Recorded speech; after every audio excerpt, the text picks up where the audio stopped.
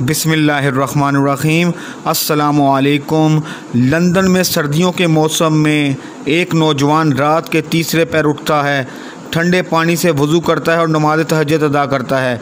एक बुढ़िया जो इस नौजवान का ये मामूल बिला नागा देखती है, एक दिन पूछने लगी, अगर आपने इस चैनल को सब्सक्राइब नहीं किया तो सब्सक्राइब कर दें और बेल आइकन को भी प्रेस करें ताकि आपको नेक्स्ट वीडियो भी मिल सके।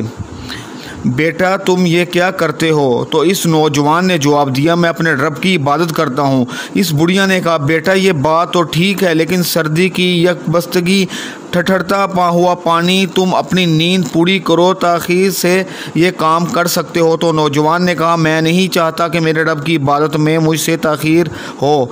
तो इस बुढ़िया ने तारीफ़ में तारीख़ी जुमला कहा कि नौजवान क्या फौलादी ईमान है तुम्हारा, इससे तो तुम लोहे को भी काट सकते हो। आलम इस्लाम इस नौजवान को आज अल्लामा डॉक्टर मोहम्मद इकबाल के नाम से जानता है। लिखते हैं, ज़मस्तानी हवा में गर्चा थी शमशीर की तेज़ी, ना छूटे मुझसे लंदन में भी अदाब सखरखेज़ी।